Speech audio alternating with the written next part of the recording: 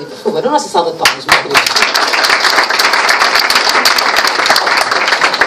Good afternoon, everybody. Unfortunately, I don't speak any Portuguese, but I must say it's such a beautiful language. You know, it's good to see so many of you here at RTP, and to be honest, it's good to be in Portugal, and it's good to be in Lisbon. As you may know, the EBU, the European Broadcasting Union, that is hosting a Eurovision Song Contest, is located in Switzerland. And Switzerland is known for two things.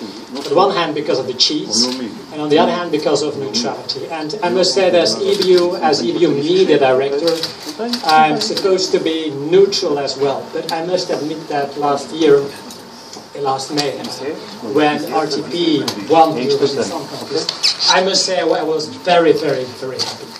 I was happy because of several reasons. First of all, because of the song. Amor Dois Pelos is a very beautiful song.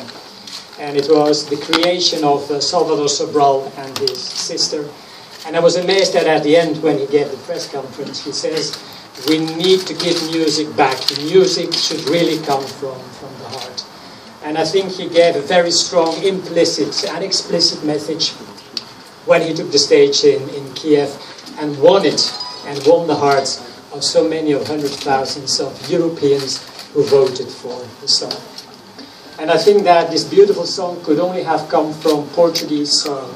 Because I must admit that each time when I'm in Portugal and in Lisbon, and even this afternoon when I walk through the streets, I see so many music shops, so many bookshops, I see so many places where they play this wonderful music. And I must admit that last time when I was here, I bought your poets again and I started rereading them. So it's good to be in Lisbon. But it's also very good to be at RTP, because for the first time we're going to be participating for the 50th time next year. But for the first time in 50 years, RTP and Portugal has won the Eurovision Song Contest. And it's so good on behalf of the EBU to be here and to work together with this country. Because it's not only Portugal. What I learned from Portugal is that it is a very proud nation. It's a very proud population. But it's reaching out to the rest of the world. When you see the blue already, you know, in the logo, it's the ocean, it's the sky, it's reaching out, you know, to the entire world. And that's exactly what also the EBU and Eurovision Song Contest wants to do. It's bringing together more than 40 countries, you know, on this music festival. It's reaching out to more than 200 million people, you know, across the world. And it's serious, because on the one hand it's some competition, but on the other hand, you know, all of these cultures mingle and mix, you know, all together and make this a very fantastic and a very great festival. It's quite a challenge to organize the Eurovision Song Contest, because it's the biggest entertainment show on earth.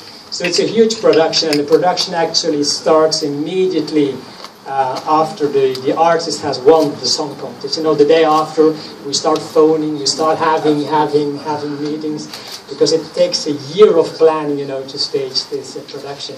But I must say that we are ahead of planning, because I feel there is such a strong team, you know, led by the president and his team, who is so eager, so professional to work on the Eurovision Song Contest. And I feel that you really want to welcome these people here in Lisbon. Because it's not only 200 million people watching these three fantastic shows. It will be a week where a lot of people from across the world and from Europe will come. I think they will fly in. But I think Lisbon will be the harbor for this fantastic event. I want to thank already all the partners, RTP, Lisbon and Portugal, for the fantastic collaboration we have so far, and I'm sure you will host a great event next year in May in Lisbon. Thank you.